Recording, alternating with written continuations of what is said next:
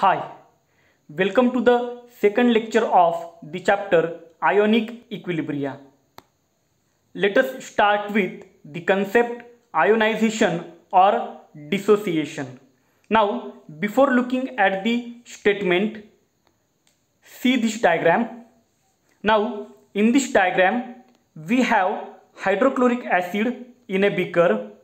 Now, if we add this hydrochloric acid into the water, so there is a splitting of HCl bond will take place and there is a formation of positively charged H plus ions to which we called cations and negatively charged chloride ions to which we call anions. So when acid is added into the water, there is a splitting. Now look at this statement. According to Arrhenius' theory of ionization.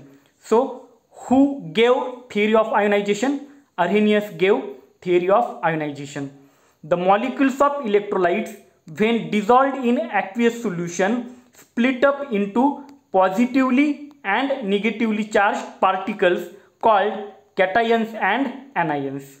Now this splitting phenomenon of electrolytes in aqueous solution is called ionization or dissociation of electrolyte. So in this example, that hydrochloric acid, it is an electrolyte. When we add it into the water, there become aqueous solution, and in that aqueous solution, that bonds between hydrogen and chlorine will undergo splitting to form cations and anions. So that process is a ionization or dissociation. Now consider the ionization of following electrolytes in water. Suppose if we have NaCl, which is solid, when we add it into the water, there is a formation of Na plus and Cl minus aqueous. Similarly, that MgCl2, when we add it into the water, it will form Mg2 plus and 2 chloride ions.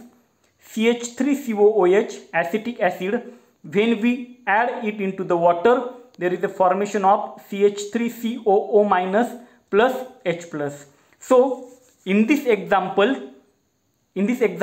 all these are the ions. So to this side, all these are the ions and these three are the undissociated molecules. Now see, the ions produced by ionization of electrolytes combine back to give undissociated molecules. So in this case, suppose NaCl is an electrolyte. That electrolyte undergo ionization. When we add it into the water, there is a formation of ions. Now that ions may recombine to give an undissociated molecule.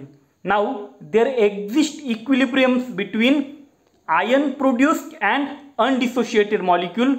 This is called as ionic equilibria. Now what is ionic equilibria? The existence of equilibrium between ions produced and undissociated molecule is called as ionic equilibria. So this is we have shown by the double-headed arrow that there is a existence of equilibrium between the ions formed and the undissociated molecules. Now see, next concept, degree of ionization.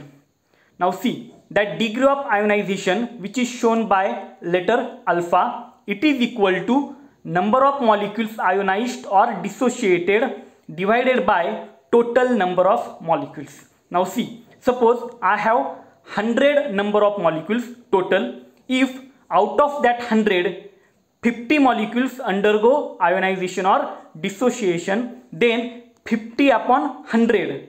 Okay, 50 upon 100, it means 0.5 is my degree of ionization. Now we have to write that formula into the statement. Now see statement, the fraction of total number of molecules. Fraction means part or a portion. So the fraction of total number of molecules. So as I have said, I have total 100 number of molecules, and out of that 100, 50 undergo ionization. So that 50 is my fraction. Okay, so the fraction of total number of molecules of the electrolyte that split or ionizes into the cations and anions is called degree of ionization or degree of dissociation. Now, this degree of ionization usually increases with dilution. Okay, if our solution become more dilute, then there is a increase in degree of ionization. So on dilution, there is increase in degree of ionization, and its value becomes maximum at infinite dilution. So at infinite dilution, the value of degree of ionization is maximum. Okay, so today we have seen, or we have started with the what is meant by ionization or dissociation. We have explained it with this example. Then we have seen what is meant by ionic equilibria, and then we have seen the definition of degree of ionization. Thank you.